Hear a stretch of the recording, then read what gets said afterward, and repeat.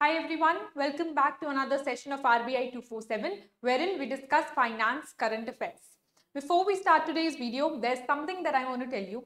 We, the team of Anuj Jindal, is going to bring something very important and very interesting for all of you very soon. So stay tuned. Let's get started with today's session. आज जो दो topics हम discuss करने वाले हैं. The first one is about RBI's MOU that it has signed with the Central Bank of UAE. And of course answer writing. I hope you all haven't forgotten answer writing की practice हम करते हैं. Every week we write one answer that is going to be relevant from finance current affairs section. Okay, so the first news today is RBI has signed an MOU with the Central Bank of UAE. Now, what is the purpose of the central bank? So, MOUs जो हैं, every country keeps signing MOUs with other countries. The central banks also signs MOUs with other countries. But the purpose of this MOU will be to work towards the fintech sector, to collaborate in the emerging fintech sectors, areas, financial products launch करे जाएंगे, and especially the focus will be on CBDC, the central bank digital currency. The RBI, along with the Central Bank of UAE, is aiming to collaborate and to bring interoperability in the CBDC, which means payments can be made, cross-border payment and settlement can be made using central bank digital currency. तो हम सबको पता है RBI is working towards the central bank digital currency and last year एक framework आया था RBI का for the central bank digital currency. With that, we will also recapitulate or revise the central bank digital currency, the framework that was brought by RBI. Okay, so the purpose of this MOU, I hope you all understood, to work towards the fintech sector. Various solutions will be provided. Pilot projects will be launched, especially in the CBDC sector. So, the Central Bank of UAE and the RBI will jointly conduct proof of concept and bring pilot projects, pilot of the bilateral CBDC, which will bridge to facilitate the cross-border CBDC transactions of remittance. We already know UAE से बहुत ज़्यादा remittances आते हैं India में, and thus this will also work towards cross-border transactions and remittances through CBDC mechanism. अब interoperability का क्या मतलब होता है? Using one payment mechanism, you can make payments in a lot of other areas or a lot of other sectors or using a lot of other mechanisms as well. Okay, so CBDC में interoperability आने का क्या मतलब है? Which means that payments can be made using CBDC of India and the CBDC of UAE cross-border, which means CBDC of India can be used to make payment in UAE as against the CBDC of UAE. Okay, so this bilateral engagement is for testing cross-border mechanism, use of case of CBDC, and what will be the benefit of this? Cost reduce करना, to increase efficiency and transparency in cross-border settlement, cross-border transactions, and further enhance the economic ties between India and UAE. This will also provide technical collaboration and knowledge sharing in matters of fintech, financial solutions, financial services, and products. Okay, so this was the MOU that was signed between India and UAE. Let's study a little bit about CBDC. What is CBDC? So last year, the framework was launched by the RBI. A concept paper was brought out and e-rupee bhi aaya tha. E-rupee was also brought out by RBI, which will work as CBDC. Now, however, there was no question in objective or descriptive of RBI Grade B exam. So this year, it is expected that a question will definitely be asked from either e-rupee or CBDC. What is the mechanism? What are the models, framework? So हमारे लिए it is very important to revise CBDC. A question can also be asked in descriptive. What is CBDC? How will it help the economy? तो ऐसे questions जरूर आएंगे. Okay, let's recapitulate CBDC, Central Bank Digital Currency. As the name suggests, it is a digital currency which is issued by the central bank. So the RBI has issued digital currency. This will work just like paper currency. So currently we are trading using paper currency. That is, for example, if I have a 2000 rupee note, this becomes a bearer instrument, and which means I am an owner of this 2000 rupee note, and using this 2000 rupee note, I can make transactions, I can make payments. Therefore, this digital currency will work just like a paper currency. This is a sovereign currency which is issued by the central bank. इसीलिए it is safe, it is transparent to use digital currency. It will be a legal tender. What does it mean it will be a legal tender? It means that nobody can reject or not accept the currency or refuse to accept the currency. तो कोई refuse नहीं कर सकता to accept this as currency. So for example, today, if I want to make, payment to you using Paytm mechanism, using Paytm wallet, and you tell me that, I don't use Paytm, can you please pay me in cash? Which means you've refused to accept one payment mechanism, but you're accepting another payment mechanism. This digital currency, this central bank digital currency will be a legal tender, which means no one can refuse to accept this digital currency, just like a paper instrument or paper currency which is currently issued. So this central bank digital currency will be currency in digital form only, which will be issued by the central bank. Now, because it is issued by the central bank, there is a backing of the government. It is backed by the sovereign government guarantee se ye backed hai. Therefore, it is safe. It is liquid instrument, which means transactions can be made immediately. It is not illiquid, and settlement finality ka issuance assurance hota hai because it is backed by the central government. So this is a sovereign currency, sovereign digital currency, that is a legal tender working just like paper currency or in place of paper currency. Okay, so it is just like sovereign paper currency but in a different format. Now, it is exchangeable at par with existing currency, which means if you have a certain amount in the existing currency, let's say I have a 2000 rupee note, this will give me, now it will be exchangeable with the CBDC, which means I can get the same value of CBDC or let's say e-rupee. I can get the same value of CBDC because that is the amount of currency that I held, the amount of money that I already had with me. Now, it is a legal tender, safe store of value. What does this mean? So, for example, if I have a paper note of 2000, it is just a piece of paper. However, the value of this paper is 2000 because it 2000 rupee ki currency hai. So, the value of this paper, this instrument, bearer instrument is 2000. Now, similarly, central bank digital currency will be a store of value. Just like paper currency is a store of value, एक paper की value है, that is 2000 rupees in this case. Now, similarly, CBDC will also be a store of value. Just that it is backed by the central government and not by the private parties, unlike Bitcoin or cryptocurrency, which are issued by the private parties. This is backed by the central government because it is issued by the central bank. RBI issue करता है. Now, when it is issued by the RBI, it becomes a liability of the RBI, just like अभी तक की जो paper currency होती है. So RBI has a lot of functions. One of the functions of RBI is issuance of currency, to issue currency. And the currency that is issued by the RBI forms part of the liability of the RBI in its balance sheet. Forms part of liability of the RBI in its balance sheet. Thus, because this currency will work just like paper currency, it is a currency which is issued by the central bank. This will also form part of the liability in the balance sheet of the central bank. This will be liability of RBI. Now let's look at the details of the central bank digital currency. Firstly, the types. So RBI has issued that there will be two types of central bank digital currency, wholesale and retail. As the name suggests, retail mechanism means one-on-one or individual basis. So retail means owners, like who will be the owners of this CBDC, this retail CBDC? Businesses, private parties or consumers, clients, users like you and me. However, when we talk about wholesale, we say that wholesale is something that जिसमें बहुत सारे users आ जाते हैं. So these will be used by intermediaries or financial institutions or financial service providers as told by the RBI.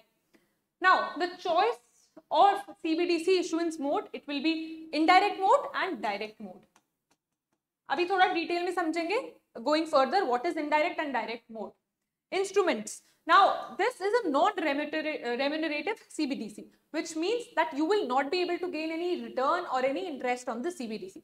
So just like you hold paper currency, but you do not get any interest in, if you have certain amount of cash lying around in your home or in your wallet. अब उस पे आपको interest या return नहीं मिलता है, unlike that interest that you get in a saving deposit in a bank. So अब अगर आप उसी पैसों को saving deposit bank में जाके deposit कर देते हैं, it becomes your saving or saving deposit in a bank. You can get interest on that. But the cash that is there or the currency that is there in your home, you cannot get return on that. Similarly, CBDC may you will not get any return. It will be non-remunerative. You will not get any interest on this CBDC. Now, the two forms of CBDC. अब ये transaction किस form में होगी? The wholesale will be on account based and retail will be token based. Detail में अभी हम इन दोनों को भी समझेंगे. Okay. The two types of CBDC that the RBI is going to issue is one retail and wholesale. As the name suggests, retail CBDC, electronic version of cash, which is CBDC, meant for retail transactions, which means users like you and me, consumers, businesses, private parties. So this is retail CBDC. However, wholesale CBDC में there is restricted access to only certain financial intermediaries or financial service provider. तो RBI सिर्फ limited access, restricted access देगा to certain financial institutions or financial service provider who can issue or use these wholesale CBDCs. Now, why? Because wholesale CBDCs में there is not a single user, but a financial intermediary, let's say for example bank, there are a lot of account holders that are there. So ये अब wholesale में deal करते हैं. That is why wholesale CBDCs now only select financial institutions, financial intermediaries will be able to use wholesale CBDC. Now, using the wholesale CBDC, it will be able for settlement of inter-bank transfers. So what happens is एक bank दूसरे bank में at the end of the day or let's say a fortnight inter-bank settlements होती है. That is maybe on net basis or even sometimes on gross basis. तो जब net basis पे settlement होती है at the end of the day or let's say at the end of the fortnight, one bank owes some amount to the second bank. This is interbank transactions that are taking place, or other interbank transactions also takes place. For example, call money या repo rate पे जो interbank transactions होती है, transfers that take place, this will be wholesale CBDC. So if one bank is transferring something to the other bank, that is interbank transactions are taking place, that will be in wholesale mechanism or wholesale CBDC. Now this has the potential to transform the whole settlement system, unlike the retail CBDC. अब जो दो models हैं, the RBI has brought out two models for issuance of CBDC. Issue करने के लिए RBI दो model लेके आई है. First one is direct model and the second one is indirect model. So direct and indirect. In direct model, RBI will issue and perform other functions as to distribution of CBDC or let's say transaction verification. ऐसे functions RBI will be performing all the functions in direct model. However, in indirect model, इसको intermediary model भी बोलते हैं. There is an intermediary in between. For example, any bank or any other service provider. So there is an intermediary in between that will perform some of the functions towards CBDC. So the central bank, that is RBI, will issue the CBDC. However, the distribution or any other mechanism or the management of the CBDC will be done by the intermediary. I hope it is clear. Direct mechanism में RBI is performing all the functions of from issuing to management to transaction verification to distribution. सारा mechanism RBI ही कर रहा है. Now indirect model or intermediary model में there is an intermediary involved in between, which can be a bank or any other service provider that will be told by RBI, and RBI issue करेगा the CBDC and this will reach the consumer indirectly through this intermediary. Okay, now अब दो system basis पे ये transactions होंगी. In retail, in CBDC retail,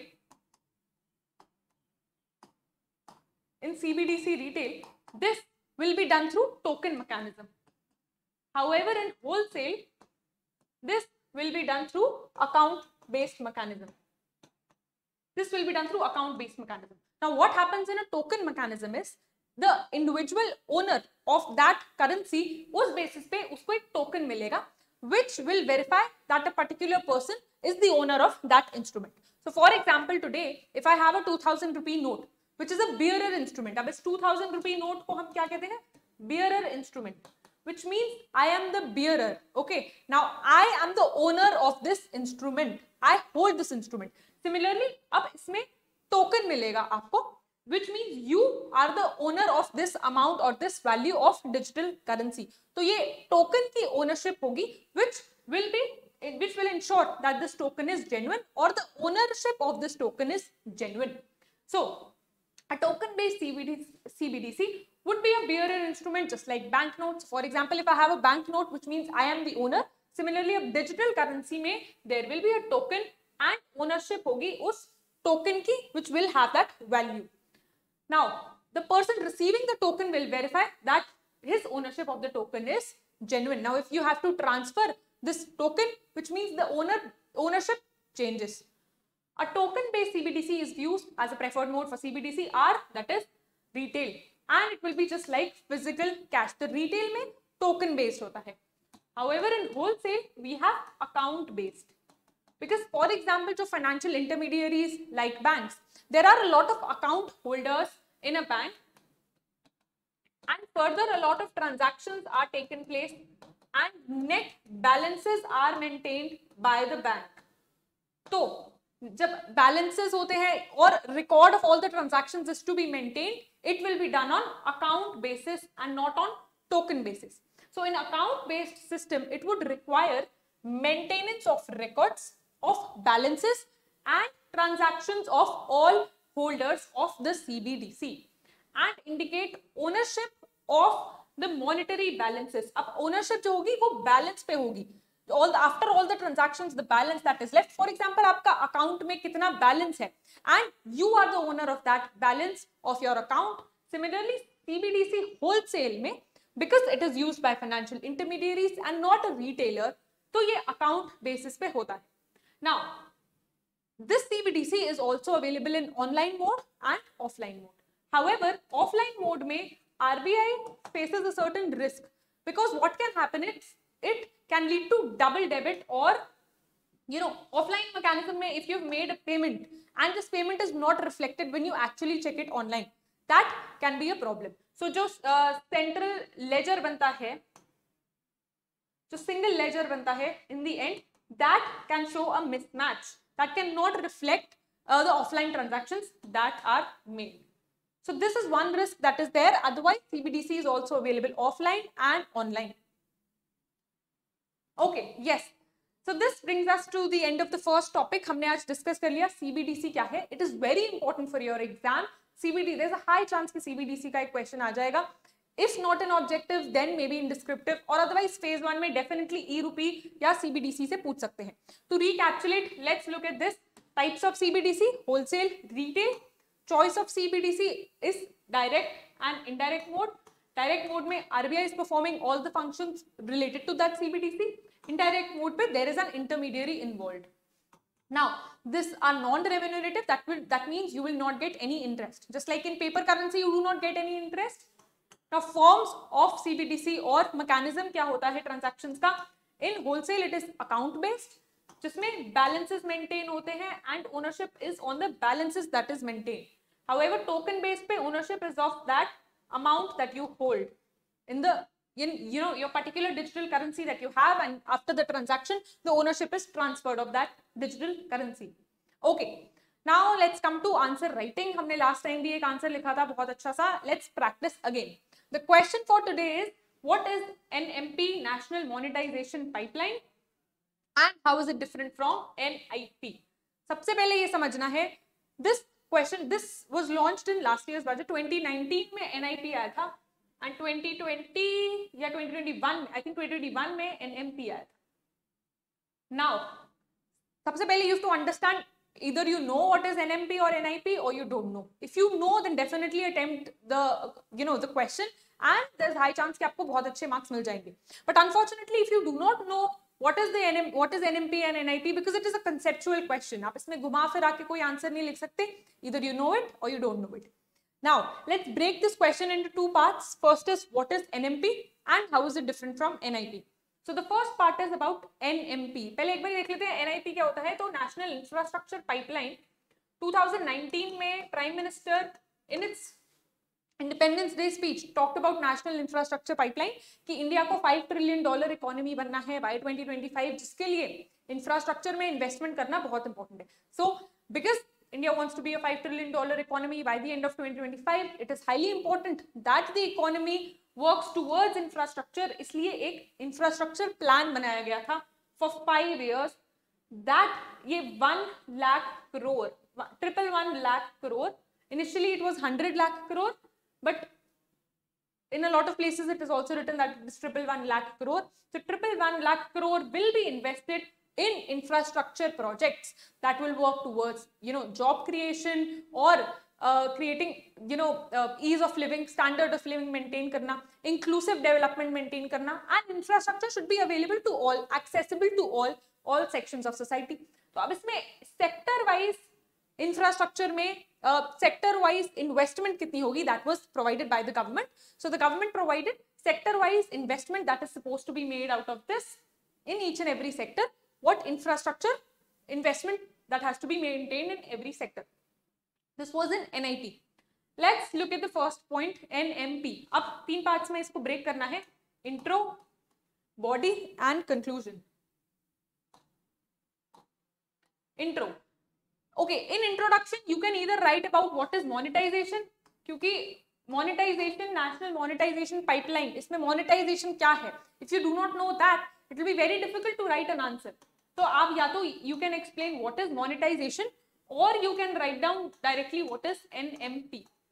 या तो यहाँ से भी शुरू कर सकते हैं or you can write out what is monetization. So I personally wrote what is monetization. Monetization is when the government के जो assets हैं, the government give revenue rights to generate revenue to the private sector. तो government का एक asset है, let's say एक railway है या एक port है. The government is giving this asset, the right of this asset to generate revenue to the private sector. So only revenue generation right is given to the private sector of brownfield assets in NMP. अब monetization समझा दिया हमने intro में. We can also write about now. Intro में monetization समझा दिया. We can write 1 or 2 line about NMP. Now how did NMP came into place? So the government decided that there will be a strategic disinvestment plan. As per this strategic disinvestment plan of the government will focus, or the focus of the government will be on certain key areas only. So few key areas पे focus होगा government का, या government का control होगा. The strategic control of the government will be on few key areas, and other areas will be disinvested by the government. This was the strategic disinvestment plan decided by the government.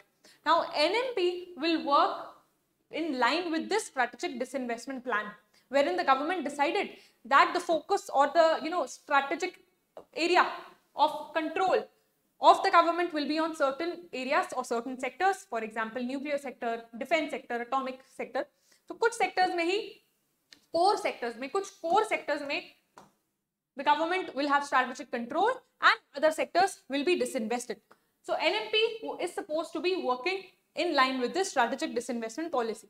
Now what will happen in this NMP? Under this national monetary pipeline, the government aims at using its unused or unrealized assets, core assets, brownfield assets of the government will be transferred to the private sector. However, only revenue rights will be transferred and not ownership rights. So ownership transfer nahi hogi, only revenue rights will be transferred to the private sector. Revenue rights over these core assets, these unutilized assets or idle assets that are laying down. So इसमें एक list of assets will be provided to the private sector to choose from, wherein private sector can make investment and generate revenue and pay some money to the government as well. Okay. Now अब हम इसमें amount लिख सकते हैं. What is the target amount of monetization of the government? So the target amount of monetization of the government is 6 lakh crore for 4 years from financial year 22 to 25. 4 year का plan है government का to monetize assets worth 6 lakh crore. Now out of the 6 lakh crore, 66% is supposed is supposed to come from road, railway and power sector. If you know such data, well and good. If you do not, कोई बात नहीं, जितना आपको आता है you will write that. But because of writing these data, important data, facts, you can enhance your answer and the examiner will know कि आपको actually में पता है कि ये क्यों आया गया था, what is the benefit of this, and data भी आपको पता है कि power sector, road, railway sector में 66%, that is 2/3 will be from these sectors only. Further, if you know any current data that in last year 2021-22, the government's target was 88,000 crore. 88,000 crore के assets को monetize करना था. However, the government monetized 96,000 crore के assets. So this data you can also add 2021 में, this was the target achieved by the government. So the government surpassed its target. What else you can write? Year you have written, yes, year, amount. You can also write benefits. So what will be the benefit in 1 or 2 lines of this national monetization pipeline? Through this, the idle assets of the government can now be used to generate revenue, not only for the government but for the private investors as well. And at the same time, infrastructure create hoga. Now the next part talks about NIP. How is it different from NIP? Initially, आप NIP के बारे में बताएंगे. I just explained to you. So 5-year plan made by the government in 2019, wherein 1,111 lakh crore will be invested in the infrastructure sector, infrastructure project. Further, share of central, state and private sector can also be written if you know this. Okay, now what will be the benefit? आप ये भी लिख सकते हैं. Very short में NIP के बारे में बताना है because it is not asked in the question. What is the difference between NIP and NMP? NIP is going to work towards infrastructure sector. However, NMP is going to monetize the assets of the government. So NIP infrastructure sector में काम कर रहा है. However, the monetization pipeline is going to monetize the idle assets of the government, brownfield assets of the government. Talking about the money, the investment here is 111 lakh crore. Here it is 6 lakh crore. It is 5-year plan. It is 4-year plan. Now, this NMP will work or complement the NIP. It will work under NIP or complement this NIP. Conclusion mein, you can write about how this is going to benefit the economy. The government aims at creating a $5 trillion economy, and for that it is very important कि हम infrastructure में invest करें to increase inclusive growth and so that infrastructure is available to all sections of the society. You can write a very good conclusion in this. So, intro mein, we explained what is monetization. Then we talked about Prime Minister's strategic disinvestment policy, wherein the focus of the government is to retain presence in only few identified areas and rest को private sector को tap करने को मिलेगा. Okay. In line with this, the government launched NMP. The aim is 6 lakh crore के assets को monetize करना है. This is the year from 4-year period FY22 to 25. Now, this, what is the aim? Aims to unlock value of brownfield projects by transferring to the private sector only revenue rights and not ownership rights in the projects using funds generated for infrastructure creation across the country. Now, under this NMP, a framework will be given, a list of assets will be given to the private sector to choose from. Under this road, railway, power sector, 66%, this will comprise 66% of the total estimated value of assets that are supposed to be monetized. Now further, जो भी है telecom, aviation, ports, in sectors में भी monetization होगी. Now in 2021, the government surpassed its target of 88,000 crore and actual monetization took place for 96,000 crore. Then national infrastructure pipeline पे आ जाते हैं. In 1 or 2 line, define what is national infrastructure pipeline. 5-year का plan है towards infrastructure project. Difference between NMP, NIP, amount, year. This NMP will complement the functioning of NIP. What is the importance of both NMP and NIP? Further, a conclusion, a very good conclusion. It is estimated that India has to spend at least 4.5 trillion in the infrastructure sector by 2030 ताकि India का $5 trillion economy बनने का target achieve हो सके, so that India attains the target of becoming a $5 trillion economy. Okay, this brings us to the end of the session. We wrote an answer on NMP and also discussed about RBI's MOU. This is our app. If you haven't yet downloaded, you can. Let's get started with the questions. बहुत अच्छे questions हैं, very important for your exam. Which of the following statement is incorrect about CBDC? It is a digital currency with a legal tender. Correct. CBDC will be launched only, यहाँ पे only लिखना, only in wholesale mode for selected financial institutes and financial intermediaries. No, it is launched both in wholesale and retail. CBDC will be based on blockchain mechanism. This is incorrect because RBI yet hasn't told which mechanism it is using to generate central bank digital currency. It is a blockchain या Bitcoin की तरह blockchain mechanism or any other distributed ledger mechanism. Which of the following statement is incorrect about CBDC? CBDC wholesale will be used by all private, non-financial consumers and businesses. No, this is actually retail. CBDC retail is designed for restricted access to select financial institutions. No, this is CBDC wholesale. CBDC retail is intended for settlement of interbank transfers. No, this is again CBDC wholesale. And आपको incorrect statement बताना है इसमें. Do not forget that. Which of the following statement is correct about CBDC direct and indirect mode? In direct mode, central bank will be responsible for managing all aspects of digital rupee. Correct. Central bank is responsible for managing all the aspects of digital rupee system. The central bank in direct mode issues CBDC to consumers indirectly through intermediaries, and any claim by consumers will be managed by the intermediary. So if consumer has any claim on any issue with the central bank, it will be managed by the intermediary. CBDC retail works on account based mechanism. No, CBDC retail works on token based mechanism. Which of the following statement is correct about NMP? Under NMP, the government aims to monetize both brownfield and greenfield projects. This is incorrect. In 2021-22, the government achieved the target of 88,000 crore. This is also incorrect. The target achieved was 96,000 crore. The NMP estimates aggregate monetization potential of rupees 6 lakh crore for 4 years. This is correct. With which of the following countries the RBI has recently signed an MOU with for CBDC and its interoperability? You will tell the answer of this. बहुत easy है, हमने अभी ही पढ़ा है. Okay, this was the last question for today. That brings us to the end of the session. I hope you enjoyed the session. Do not forget to subscribe our channel. Thank you.